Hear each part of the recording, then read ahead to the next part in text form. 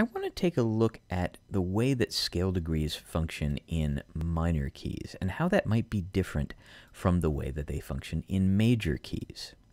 And just to keep things simple, I've written out a C major scale,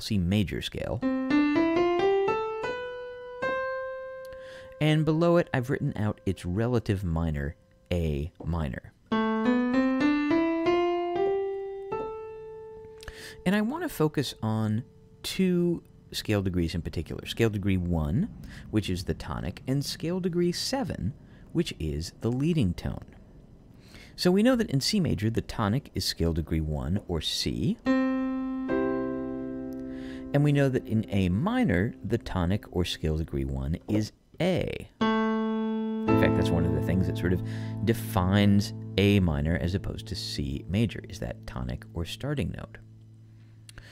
And just going back to the major for a minute, we know that one of the really important relationships between scale degrees in the major key is the relationship between the leading tone, or scale degree 7, and scale degree 8. That pull that happens between scale degree 7 and scale degree 8 is one of the really important features of a major scale.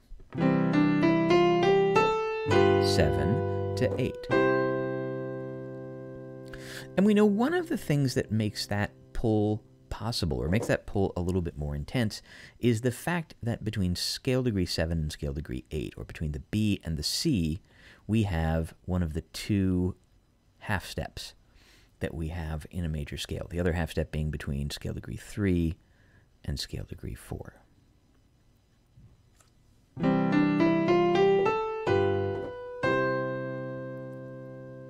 But notice when we shift our tonic to A in the A minor scale,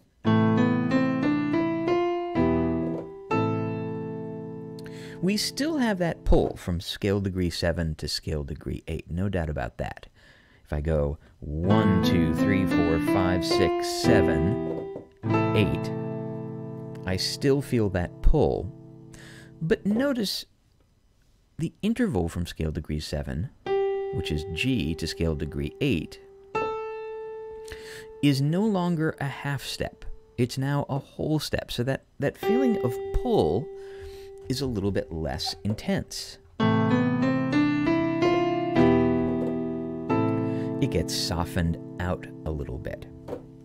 And in fact, we'll just take a look here. What we've actually done is we've shifted in the minor scale where our half steps lie. So instead of happening between scale degree 3 and 4 and 7 and 8 as they do in the major scale, our half steps now occur between scale degree 2 and 3 and between scale degree 5 and 6.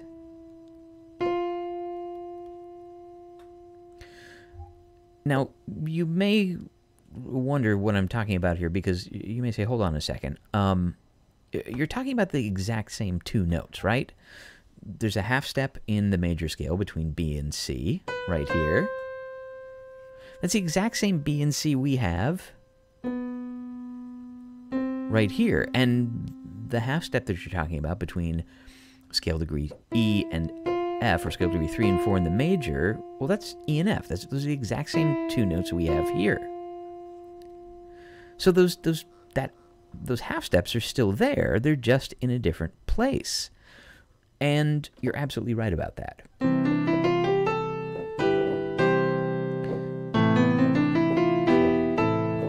But by shifting our point of focus and by shifting where those half steps occur in the scale, we completely change the feeling and the function of those scale degrees. I mean, that's part of the mystery and part of the magic of this shift going from major to minor.